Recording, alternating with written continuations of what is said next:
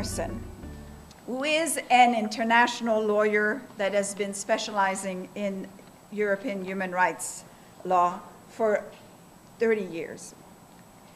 On June 11, 2011, he was elected United Nations National Special Rapporteur on Counter-terrorism and human rights. He is a judge of the residual mechanism for the International Criminal Tribunals for Rwanda and former Yugoslavia. And certainly within the UK, he had an incredible career at the bench. He's one of the 10 best silks in the country, a leading presence in the field of human rights. He has been Master of the Bench of the Middle Temple, a Fellow of Mansfield College at Oxford. He's also an independent legal advisor to the UK Parliament Standards and Privileges Committees. And he's had very famous clients, including the former Prime Minister of Kosovo and Julian Assange. And I think the other part, I think, of his career and his charisma and his dedication to the field of human rights, he brings to it not only his incredible stamina, his incredible intelligence, his wit, but also, I think, his sense of realism. And I think we are so honored to have him here. One of the last things that was said about him is that he has the ability to put together fantastic package of ideas. And indeed, I think we are so grateful and so honored that he made a stop to Canada to come and speak to us. Merci.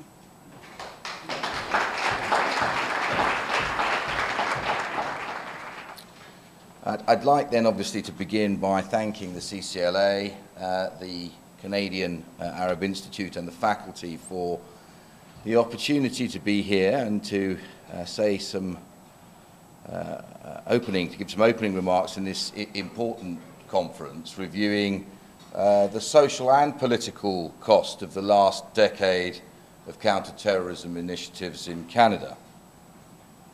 I always think that in tackling some of the difficult questions of policy that arise in the counter-terrorism context, it's helpful to pause and remember where we started from and how we got to where we are now before deciding where we go next. And that inevitably brings us back to the events of 9/11. In the years immediately following the attacks on New York, Washington, and Pennsylvania in 2001, the protection of human rights and the rule of law was all but forgotten in the rush to implement unprecedented security measures right across the globe. Canada was by no means unique in this respect and by no means the worst offender. In what has been rightly described as a paradigm shift in state rhetoric and practice, the protection of human rights was swiftly, shockingly, quickly sidelined as a dispensable luxury. This was a tidal wave of panic legislation in different states around the world, which has caused incalculable and lasting damage to the entire architecture of international human rights law. It's through the prism of national security and the interface between national security and the rule of law, that is where the rubber hits the road. Government officials and policymakers, particularly, it has to be said, in the liberal democracies, started to claim that the rules had changed, or they just invented new rules of international law of entirely dubious provenance, like the so-called global war paradigm relied upon by US officials, which I'll come back to in a few moments. These policymakers dismissed as unrealistic calls from lawyers, from rights groups, for adherence to certain basic minimum standards in confronting this new global threat. Rights, they said, just got in the way of effective protection and security at a time of what was perceived to be national and international emergency.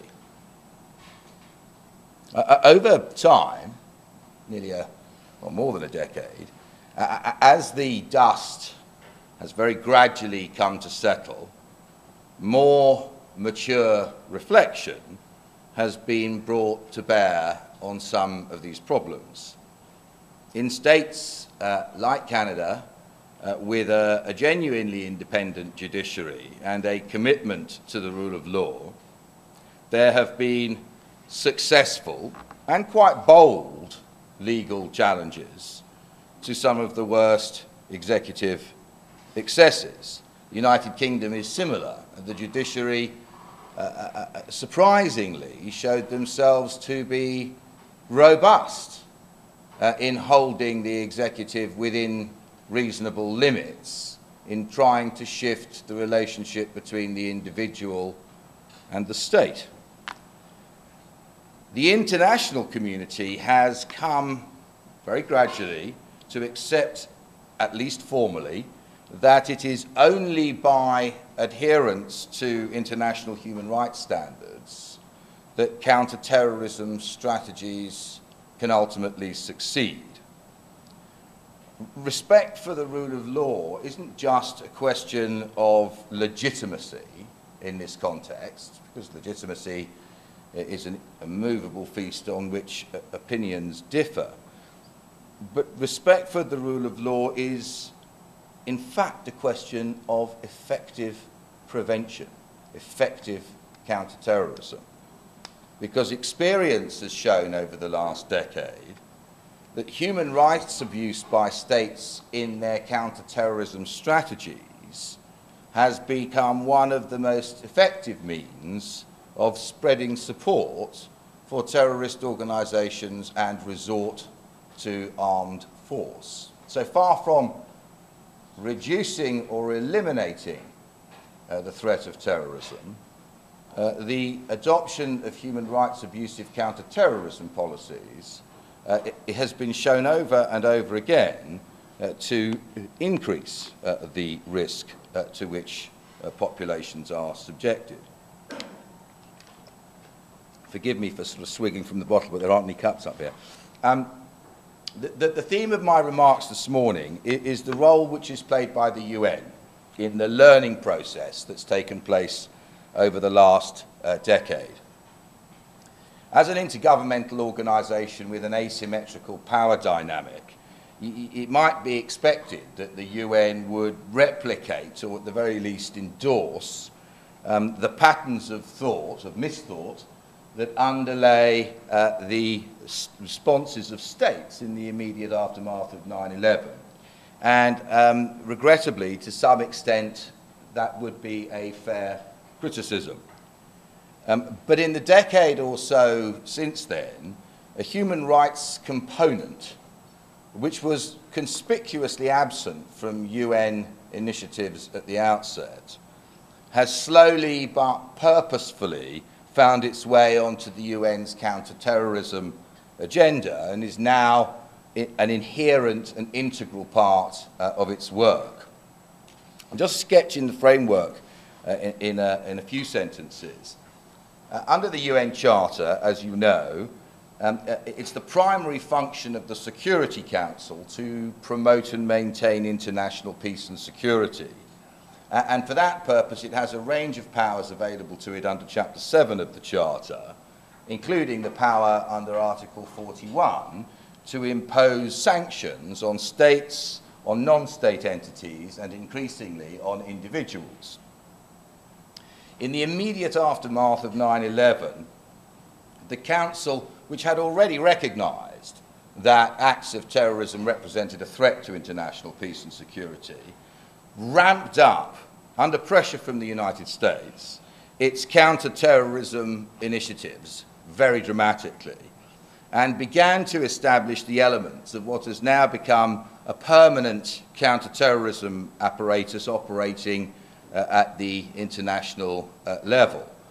And as with the national measures that were adopted in haste and repented sometimes at leisure, some of the changes that were implemented by the UN were better thought out than others, as we'll see.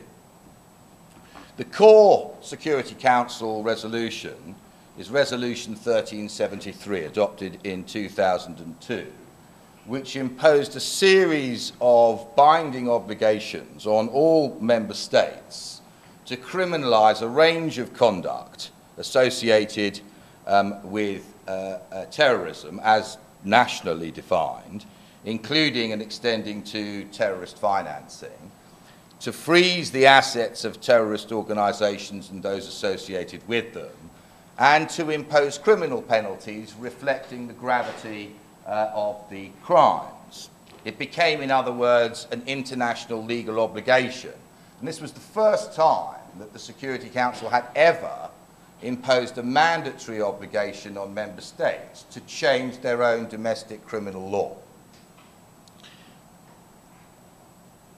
Many states, probably most states, reacted because there was not just the resolution itself, but an executive, which I'll describe in a moment, whose job it was to ensure that states did what they were required to do. And many states reacted by introducing either new or special forms of national security legislation, often at very great speed and with minimal legislative scrutiny or debate. And initially, there was little, if any, mention at all of human rights or the rule of law in any of the initiatives that were promulgated at the UN level from 1373 onwards. But by 2003, the Security Council had started to change its language a little.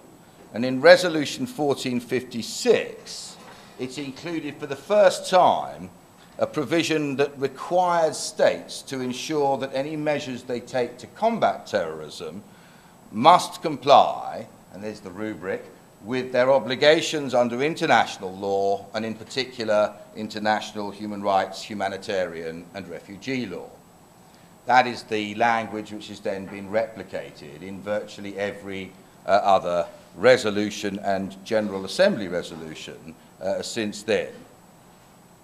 I mean, it's perhaps surprising that it should have taken 3 years for the UN to even start to wake up to the issue that human rights might have an important role to play in mediating and circumscribing counter-terrorism measures.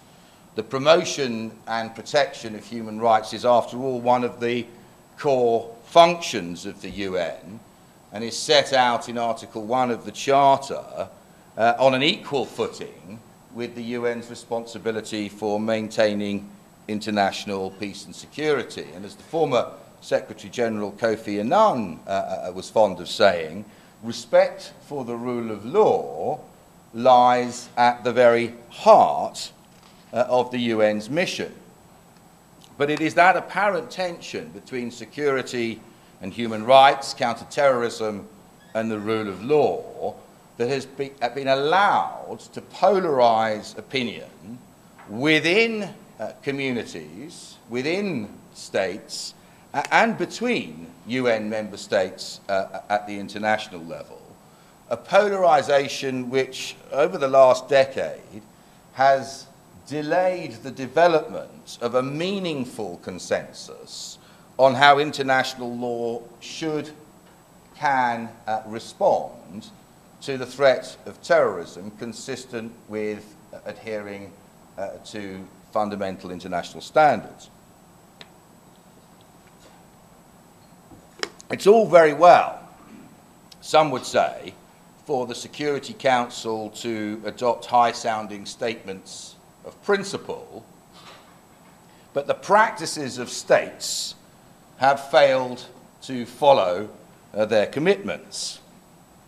To many, the formulation that was adopted in Resolution 1456 and has been repeated in virtually every resolution since is little more than boilerplate language, devoid of meaningful content, and ringing hollow, whilst states, including permanent members of the Security Council, continue to flout basic constitutional principles, such as effective judicial review of executive detention without trial, the prohibition on torture, reliance on evidence obtained by torture, intelligence sharing with states known to practice torture, and the introduction of open-ended emergency provisions derogating from their obligations under international human rights treaties.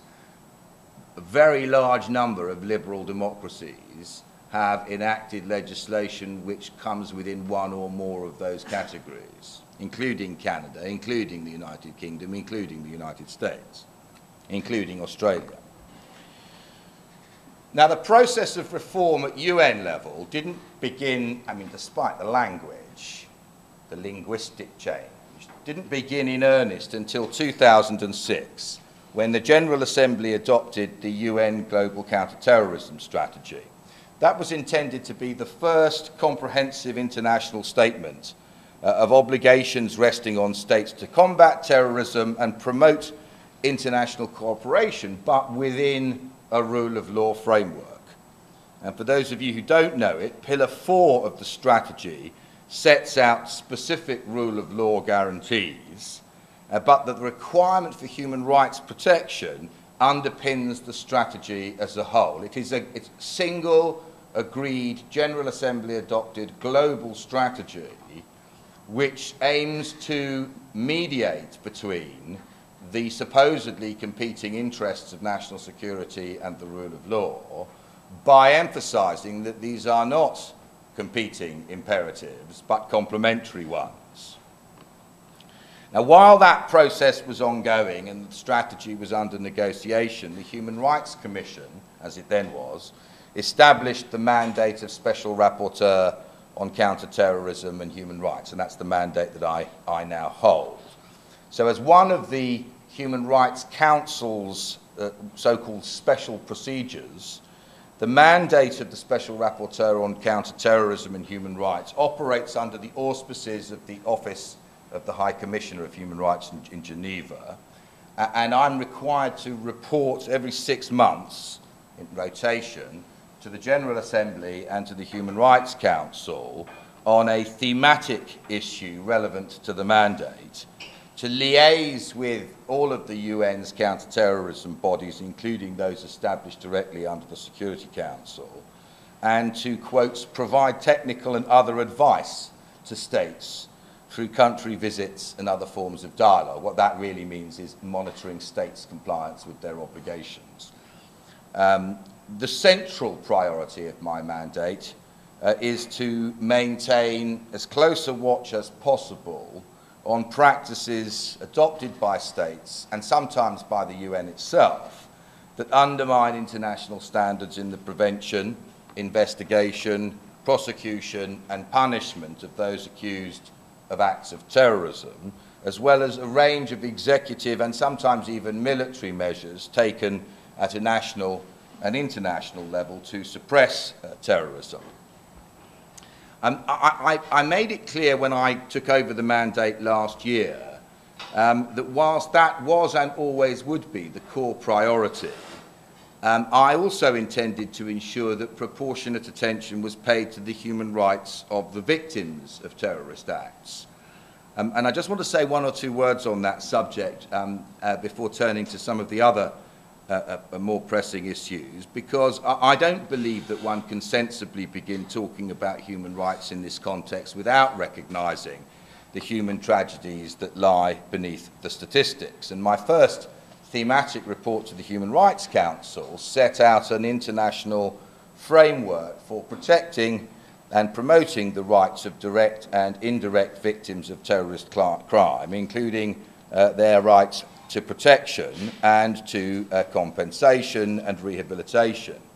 But at the core of the framework principles was the simple proposition, still surprisingly disputed by some states and by many international human rights NGOs, that all acts of terrorism in which civilians are killed or seriously injured amount to gross human rights violations.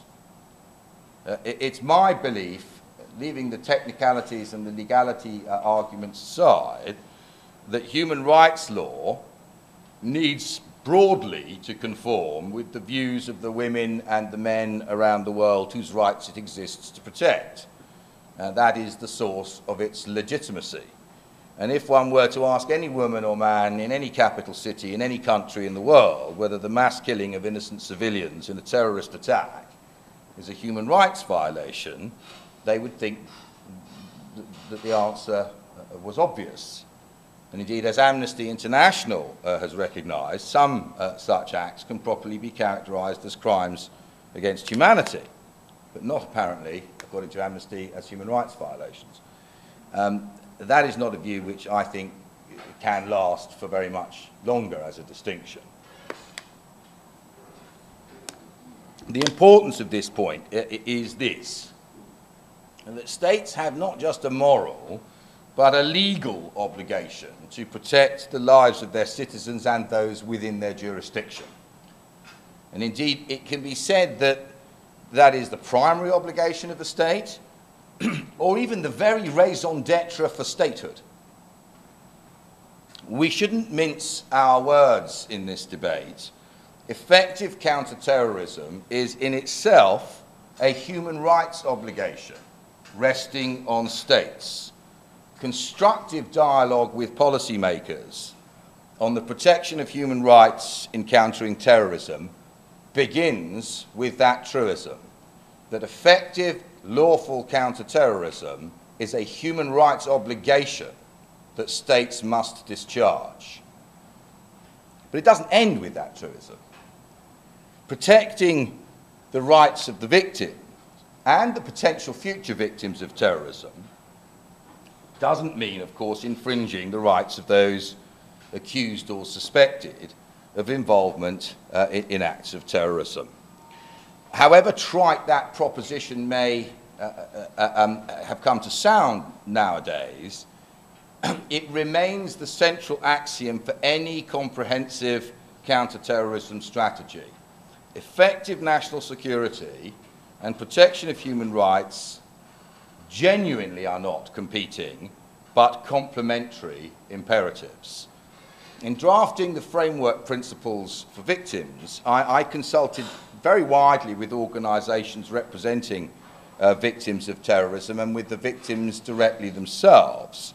And I can tell you that their call is not for more human rights abuse on their behalf, not for more waterboarding or torture, more secret detention or executive detention without trial. That's not what the victims want. Their call is for accountability, for the right to truth, achieved through open, fair, and transparent, ordinary criminal procedures in which evidence is fairly and openly adduced and the proceedings respect the rule of law so that their outcome can be relied upon. The positive statements of principle by the General Assembly and the Security Council have to be turned from mere rhetoric into real practice. They have to become part of the way policymakers think. Let me just give you a practical example of what I mean by that. The right to a fair and public hearing by an independent and impartial tribunal established by law is a right that we as lawyers traditionally regard as a right belonging to an accused person in criminal proceedings. But it is just as much a right that belongs to the victim. Indefinite executive detention or a secret trial where the victims get to know nothing of the evidence, or where convictions or executive measures are based upon unreliable accounts elicited by torture committed by the agents of a foreign state, for example, each of these distortions in their different way amount to a denial of the victim's basic right to truth and accountability, just as much as they amount to a denial of the rights of the individual suspected or accused. And to my mind, it's ensuring that we can get across the notion that these are not competing but complementary dynamics, imperatives. Get it across in a way that is real rather than purely theoretical. That is the only way constructive engagement is going to take us forward so that we can start to rebuild some of the foundations of international law that have been so badly damaged. I've got an eye on the clock. Does somebody want to give me some idea of when you'd like me to go on to or when you'd like me to stop? I know we slipped a little bit, so. Well, we've been late a little bit, starting 10 more minutes. Fine. I'll just dash through some of the other things I wanted to say to you then. No, that's fine, it's fine. All right, so in 2010, finally, the Security Council, in Resolution 1963, finally recognises in terms that terrorism will not and cannot be defeated by military or law enforcement or security or intelligence measures alone. In other words, that it is necessary to address not just mechanisms of national security, but the conditions, as they are described, the conditions conducive to the spread of terrorism. And in that resolution, the Security Council, and it's quite a remarkable thing, recognises in terms that respect for the rule of law and the protection of human rights and fundamental freedoms are essential means of offering a viable alternative to those who could otherwise be susceptible to terrorist recruitment and radicalisation. Now that's quite just pausing there for a moment. This is the Security Council talking. And what it's saying, just 2 years ago, is that it now accepts that it is necessary to tackle not only the manifestations of terrorism, but also its causes. And in the process, it has acknowledged that respect for human rights is essential to effective prevention, and that the reverse is equally true, that human rights abusive counter-terrorism policies increase the risk of terrorism. Now, for that to have reached the point at which it can be agreed as a resolution by the Security Council is to my mind, an extremely important development, because we all know it's true. We all know that human rights abusive counter-terrorism increases the threat of terrorism. But understanding that as a driver behind policy is critical, because instead of just appealing in the kind of polarised way that we've got stuck over the last decade to the higher-mindedness of policymakers, instead of a competing moral soapbox between people saying, on the one hand, there are certain rights above which you should never put policy, and policymakers saying, to hell with your rights, we're saving lives here, we're actually beginning to realise that the two genuinely reach, just as in the example of a fair trial for victims, they genuinely reach the same destination. So just as, for example, in Northern Ireland, the introduction of internment without trial turned the IRA from a fringe organisation with almost no popular support into a grassroots movement which could claim to be representing large sections of the nationalist community and which is now in government in Northern Ireland.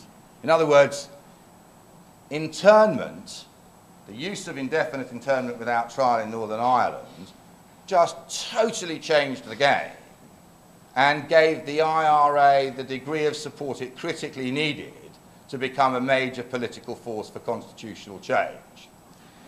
so too the photographs of Abu Ghraib and the official authorization of torture at Guantanamo Bay and elsewhere have reverberated around the world as clarion calls for terrorist recruitment. Hardly surprising. So much then for the approach that I take to the mandate and to constructive engagement with policymakers. I want to turn now, if I can, briefly, just to one or two of the specific challenges that are among the most pressing concerns that I have to deal with in the mandate. The first, and I've touched upon it already, is what I've described as the US global war paradigm, the proposition culled by lawyers and officials of the State Department under the Bush administration that since 9/11 the US and its allies have been at war with a stateless enemy, and that accordingly its actions are to be judged by the laws of war rather than the laws applicable in peacetime, the theatre of conflict being the entire globe. That was a policy change announced by the Bush administration, announced by President Bush himself within a couple of days of 9/11. On September the 11th, he said, "The enemies of freedom committed an act of war against our country, and our war," the words are important, "our war on terror begins with Al-Qaeda, but it doesn't end there. It will not end," he said, "until every terrorist group of global reach has been found, stopped, and defeated." So this war will carry on until terrorism is no more. The idea that international terrorism of all forms is somehow capable of being definitively defeated and eliminated by military means seems, with retrospect, hopelessly naive as a suggestion for any policymaker. We've seen, even in the last few months, new forms of terrorism, new alliances forming in Libya, in other parts of North Africa, in Syria and elsewhere. It's a constantly moving form of low intensity or medium intensity armed conflict spilling into areas which are not conflict zones. No one now seriously believes that terrorism is a phenomenon capable of being defeated. It is a reality with which nations must contend permanently, which means that nations must devise permanent and lasting solutions consistent with the rule of law. But in the meantime, this global war paradigm has done immense damage to a previously shared international consensus on the legal framework underlying both international human rights law and international humanitarian law. Estimates suggest that thousands of people were detained by US forces as so-called enemy combatants, including the more than 800 detainees who have passed through the Guantanamo Bay detention facility, as well as many more who were detained in Afghanistan and Iraq, as well as at secret detention facilities in other states, including Poland, Romania, Lithuania, and many others, set up and run in coordination with the CIA's secret detention and renditions program. The war paradigm has always been based on the flimsiest of reasoning, in common with, I think, the vast majority of international lawyers. It's one which I would reject out of hand. It wasn't even supported at the time by the close allies of the United States. The first-term Obama administration initially retreated from that approach. But over the past 18 months, it has begun to rear its head once again in briefings by administration officials seeking to provide a legal justification for the drone program of targeted killing in Pakistan, Yemen, and Somalia. The best available figures suggest that at least 391 civilians have been killed in Pakistan alone, and that 160 children are reported among the deaths. The bureau responsible for the compilation of these statistics also alleges that since President Obama took office, at least 50 civilians were killed in follow-up strikes when they had gone to help the victims of a primary drone strike, and that more than 20 civilians have been attacked in deliberate strikes on funerals and mourners. My colleague Christoph Heinz, the Special Rapporteur on extrajudicial summary and arbitrary executions, has described such attacks, if they prove to have happened, as war crimes, and that is a view that I would endorse. The real issue isn't so much which legal regime applies, but what actually is happening on the ground. The formal position of the Obama administration is that it continues to adopt a neither confirm nor deny position as to even the existence of the drone program, whilst allowing its officials to give briefings in which its supposed legality is purportedly justified in personal lectures and interviews. In reality, the administration is holding its finger in the dike of accountability, in the dam. There are now a large number of lawsuits in different parts of the world, including the UK, Pakistan and the US itself, through which pressure is mounting for investigation and accountability. And during the last session of the Human Rights Council in Geneva in June, many states, including Russia, China and Pakistan itself, called for an investigation into the use of drone strikes as a means of targeted killing.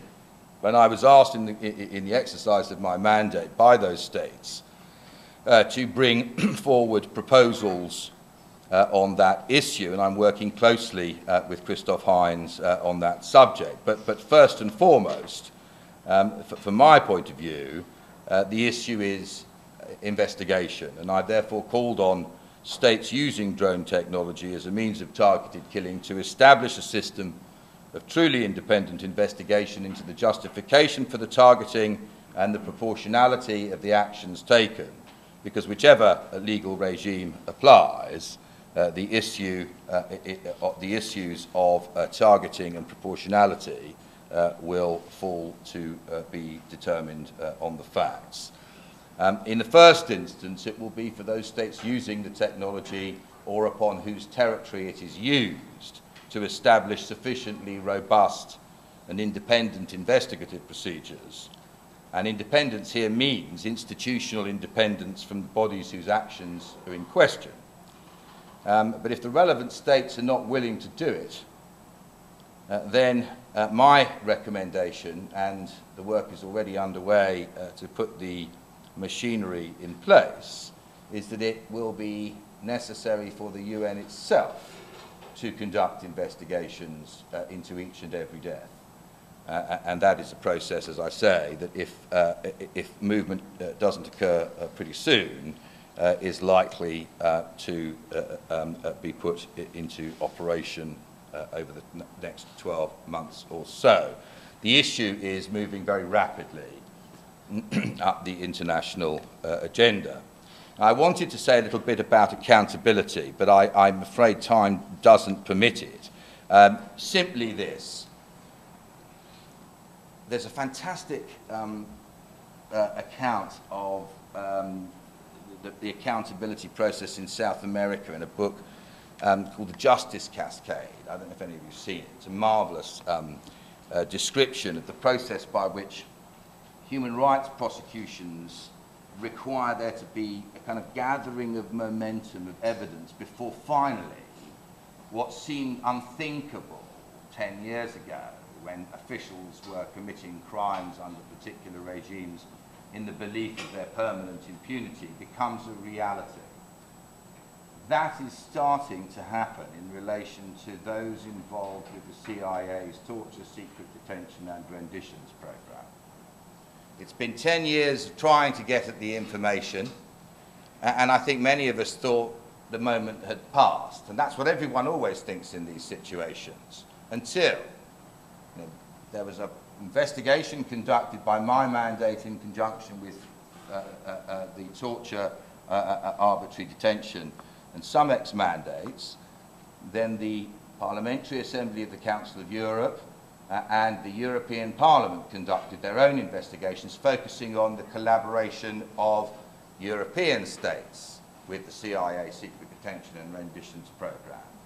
And finally, we are at a point where two of the individuals who are currently facing the death penalty in military commissioned trials in Guantanamo, and who allege that they were detained and tortured in Poland and Romania on the way, have brought actions against Poland and Romania in the European Court of Human Rights. And the European Court of Human Rights has demanded from Poland and Romania a detailed explanation of the nature of its intelligence cooperation with the CIA. A prosecution has started of a public official in Poland. Investigations are underway in Romania, and there is a stalled, temporarily one hopes stalled, investigation in Lithuania. Parliamentary investigations are ongoing. The story is just about ripe for breaking, which is positive when one thinks in terms of accountability. But from the point of view of my mandate, that has to be counterbalanced against the fact that we're now facing the extremely disturbing prospect that one of the two candidates in the US presidential elections has openly acknowledged his support for the use of waterboarding of terrorist suspects, including one of the two whose cases are before the European Court of Human Rights, Khalid Sheikh Mohammed, who was waterboarded 182 separate times.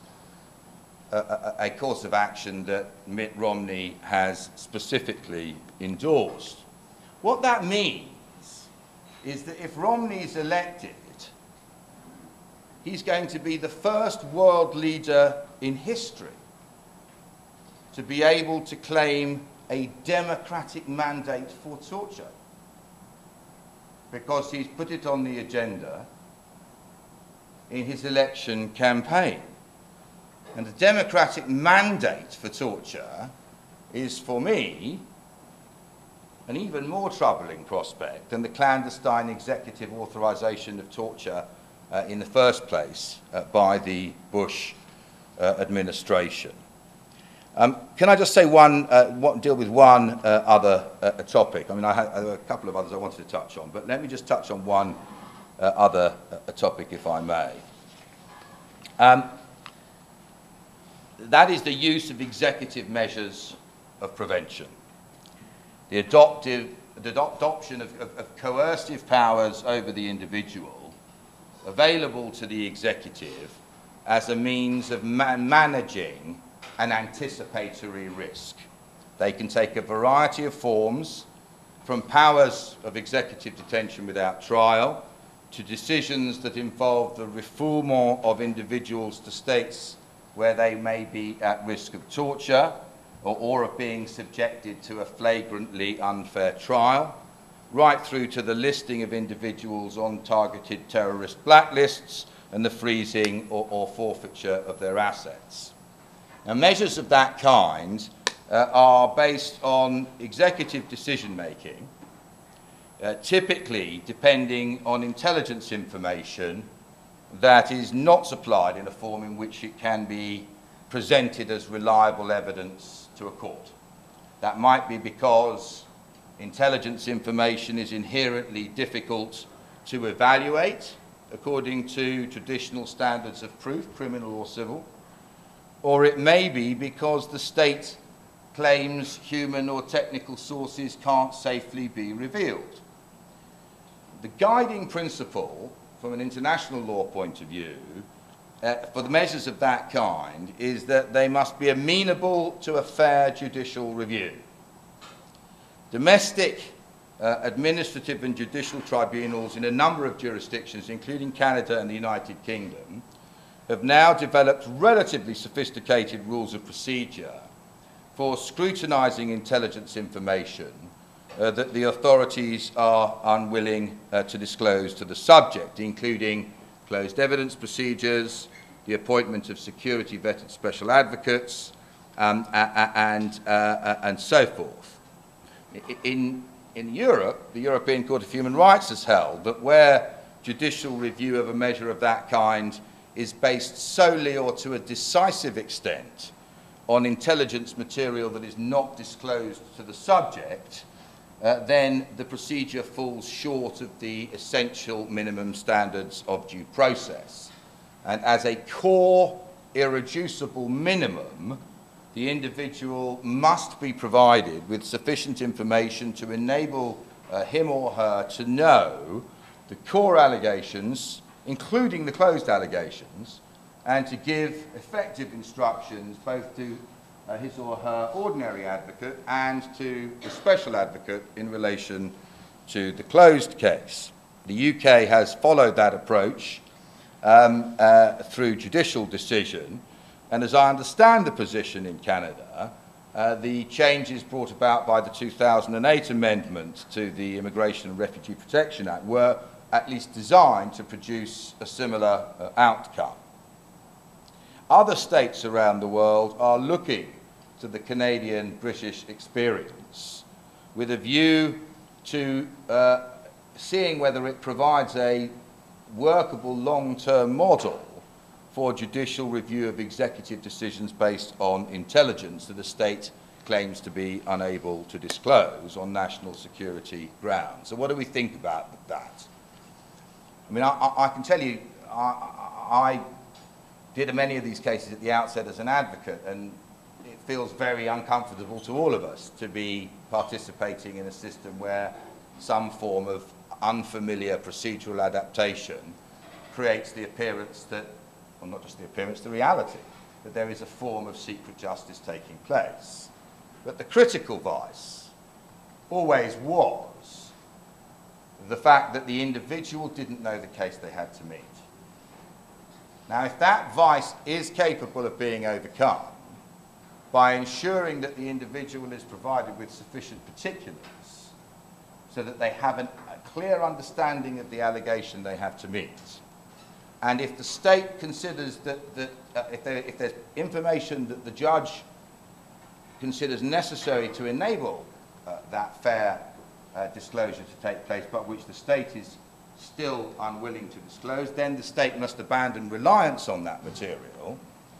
Then taken together, those principles go quite some considerable way towards resolving the problem of the accused not knowing the case against him or her.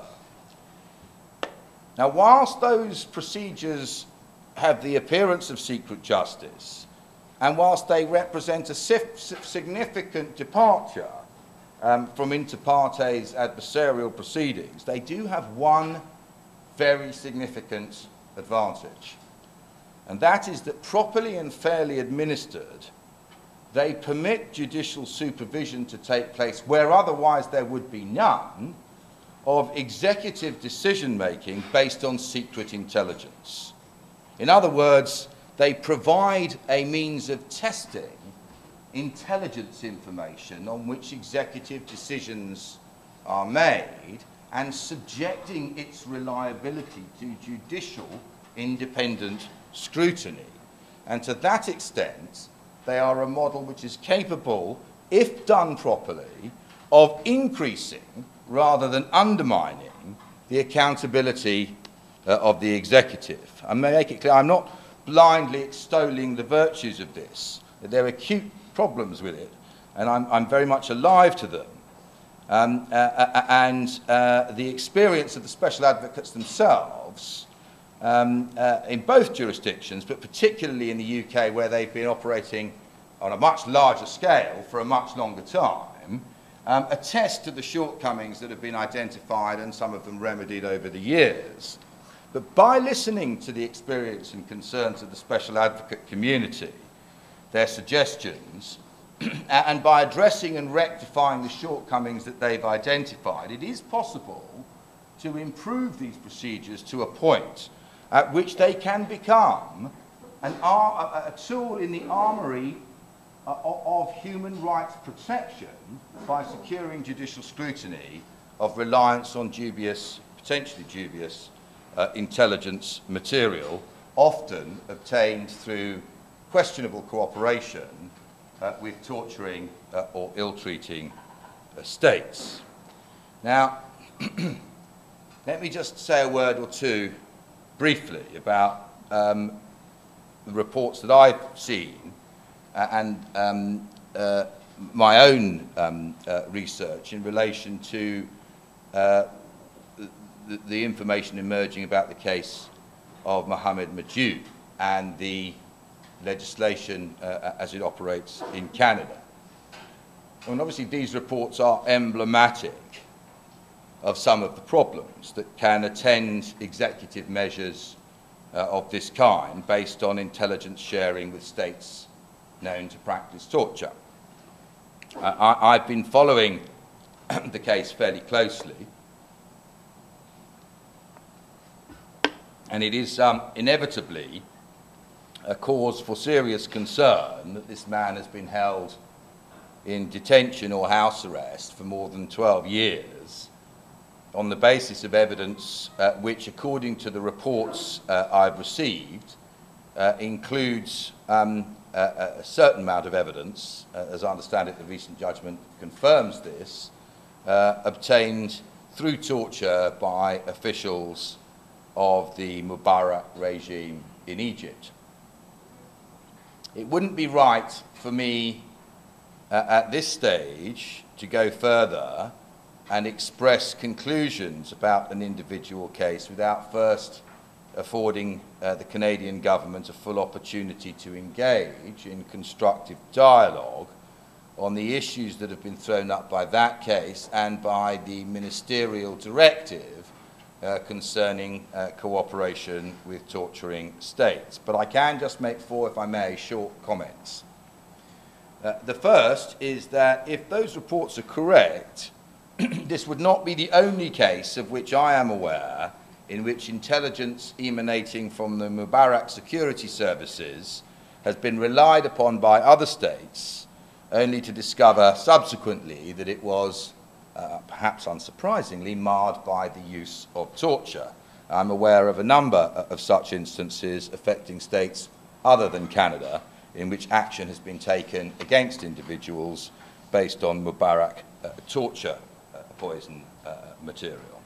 Secondly, there is no, as yet, clear international consensus on the circumstances in which intelligence and executive agencies may lawfully rely on information supplied by other states known to use torture.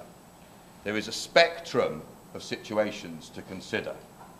At one end of the extreme is the hypothetical ticking bomb scenario, the use of tainted evidence supplied by a foreign state in a situation of extreme urgency to avoid a catastrophic tragedy. And that's the one that's always emblematically used to justify then throwing away the baby with the bathwater. That is one, albeit very rarely encountered in practice, possibility. But the detention of an individual for more than a decade on national security grounds is, one might think, at the very opposite end of the spectrum of imminence and emergency that would justify suspending basic principles concerning the use of evidence obtained by torture.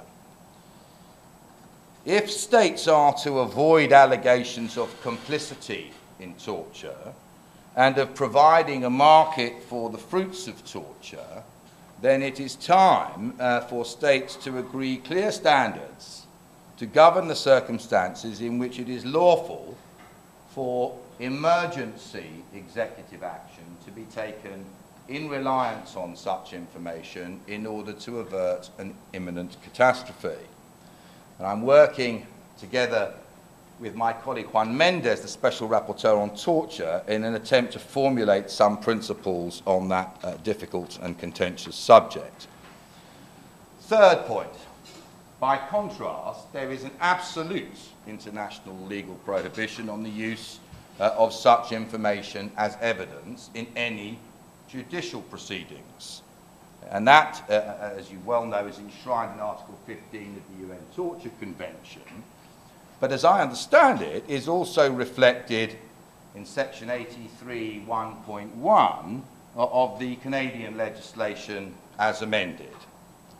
So long as there is an effective judicial review process, such as the one that's been carried out in Mr. Majoub's case before Mr. Justice Blanchard in the federal court, then the risk that evidence may have been obtained by torture should be investigated and exposed, with the result that the evidence is not in the end relied upon, or the state is not permitted to rely upon it in the course of the proceedings, regardless of its apparently probative value.